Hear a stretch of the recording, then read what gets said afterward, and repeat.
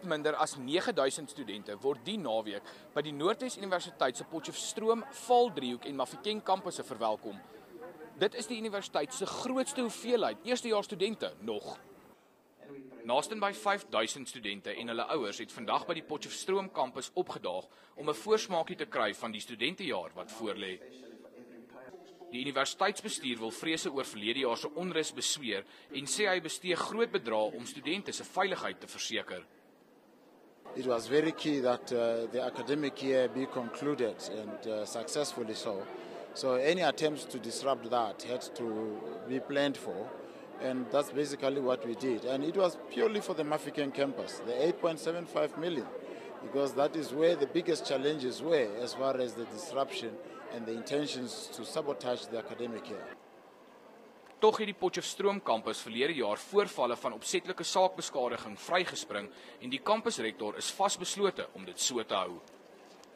Jy is absoluut welkom as jy wil meedoen om van die NWI-pik nog 'n beter plek te maak. Maar as jy hier wil kom skade aanrig, as jy wil kom afbreek, dan is hier nie plek vir jou nie. En dit het veroorsaak dat daar eintlik 'n afstoting plaasgevind het van die studentegemeenskap se kant af, van persone wat bedoelings gehad het om alles tot stilstand te bring.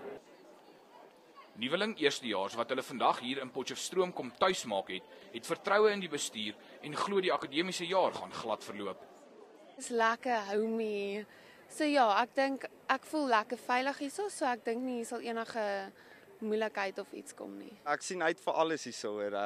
Ek sien uit om te swaat om my toekoms te verseker en goeie werk te kry nog. Ja, en ek seker ek sal dit hier kry. I don't think there should be a distraction, I mean.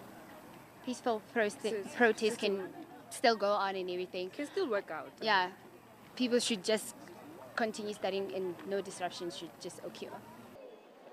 Die nuwe akademiese jaar skop amptelik in die eerste week van Februarie af.